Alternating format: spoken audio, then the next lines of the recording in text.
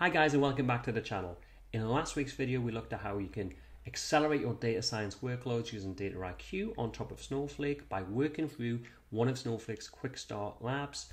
That was done quite a while ago and we're using a data set that's live on Snowflake's data marketplace, so it's changing constantly, and as a result of that we ran into some issues as part of that. So if you missed part one, click on the link above, go back, take a look at that as we work through the lab.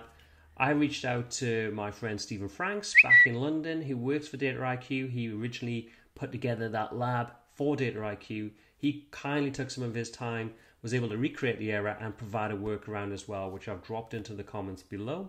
And in this video, we complete what we started last week. So we finish up the Quickstart lab, we get over that error, we write the results back into Snowflake, and then we use some of Snowflake's functionality around cloning to create a non-production environment as well as time travel. So stick to the end of the video to take a look at that.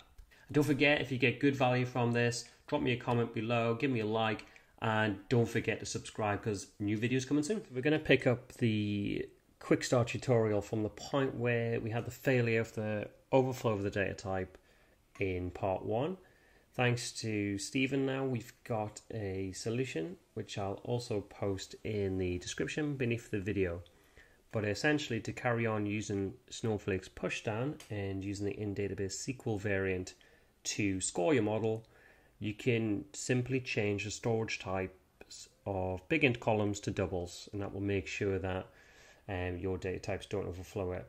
Interestingly, that data set is changing all of the time. It's in Snowflake Data Marketplace, which means it's live, it's refreshed regularly.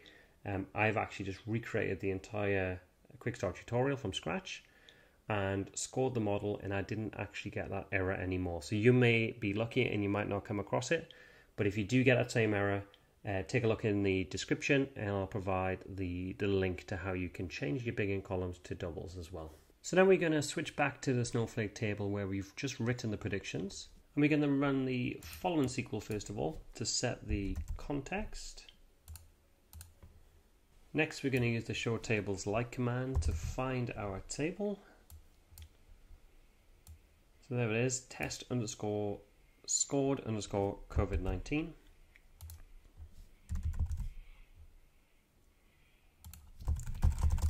And we're going to select the records from that table. And here you can see our data where we've got our country region, our province state, and our date. We've got the variables that we use as part of the model and the prediction itself. If we go right across to the right hand side, we can see we've got our individual prediction scores as well. So next up, we need to create an environment for the testing team. And to do this, we're going to use cloning within Snowflake. If you're not familiar with what clones are, they're also referred to as zero copy clones. And that allows you to create a copy of tables or schemas or databases in a matter of seconds. It takes a snapshot of the data that's present at the time the source object is cloned, and then it's made available to other users. Now, if you want more detail about that, I'll put a link up in the top of the screen to a previous video I did around cloning, which will give you the key kind of points in a bit more detail.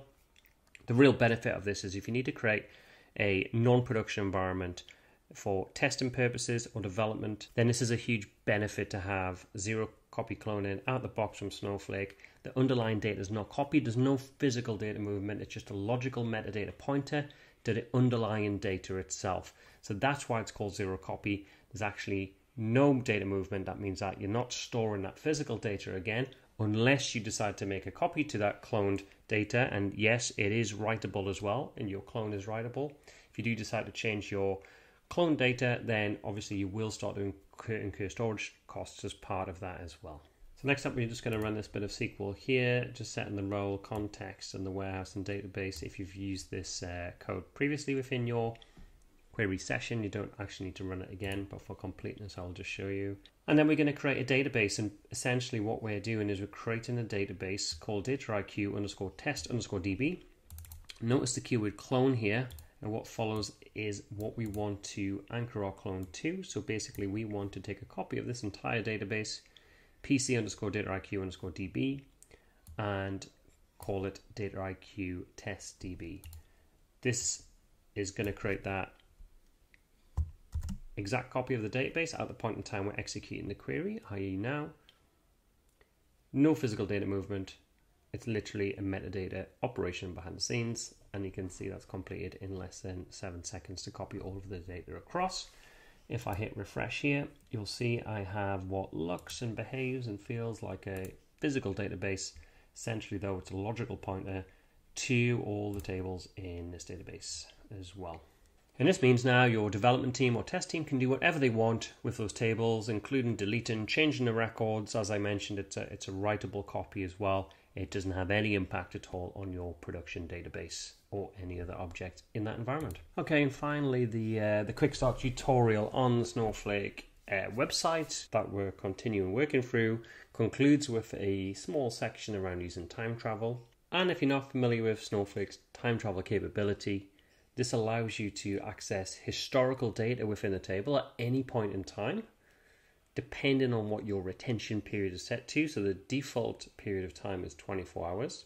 So in the background, as you're working with data in Snowflake's tables, it will track changes without you having to do anything by default for 24 hours. And you can query that data at a point in time, which I'll show you in a second. The maximum amount of data retention time for time travel in Snowflake's Enterprise Edition can be up to 90 days.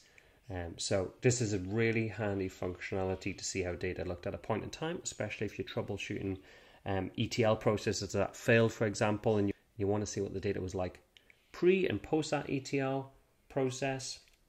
Then this is really helpful for that.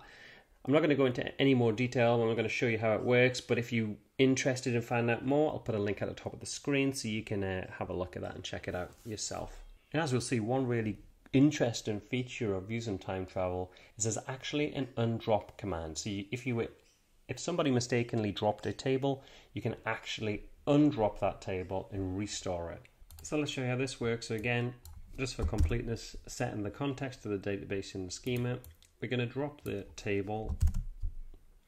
And imagine if somebody did this, a user did this in your environment and dropped a table by accident. If you then came along to try to select, let's say, the top 10 records from this table, you would obviously get an error, and Snowflake would tell you that it doesn't exist or you're not authorized to view that particular object. So in that case, you can simply use the undrop command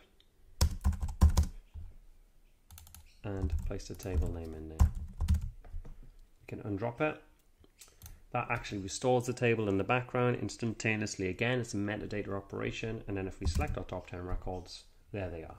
There's a lot more detail to both cloning and time travel. Check out my other videos on that. It goes into a little bit more detail.